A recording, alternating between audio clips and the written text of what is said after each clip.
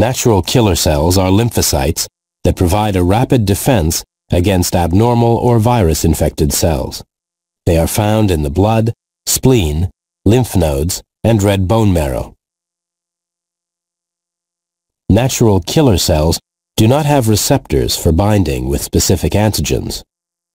However, they are able to kill tumor or virus-infected cells that display abnormal major histocompatibility antigens.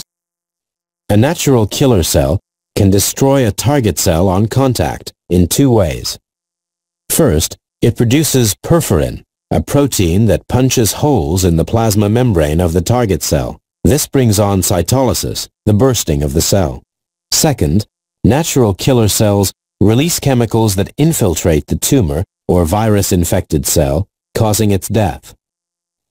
Phagocytes are white blood cells that ingest microbes or other particulate matter.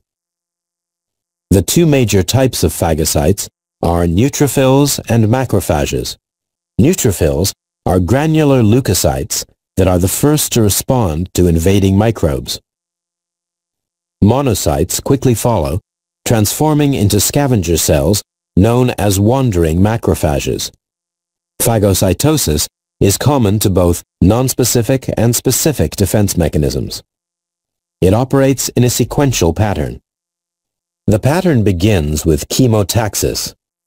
Phagocytes are drawn to a site of infection by migrating towards chemotactic substances such as microbial products, white blood cell components, damaged tissue cells, and activated complement proteins.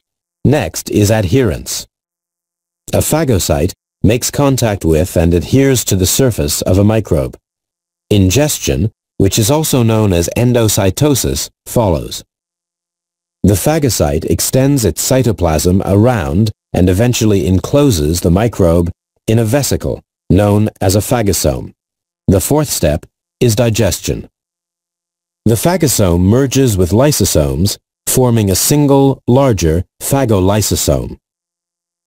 Lysozyme, digestive enzymes, and toxic levels of hydrogen peroxide, hypochlorous acid, and other oxidants break down the microbe's structure. Digestion leads to death of many types of microbes. The process concludes with exocytosis. Material that is left over is eventually eliminated by exocytosis. Not all ingested microbes are destroyed by phagocytosis.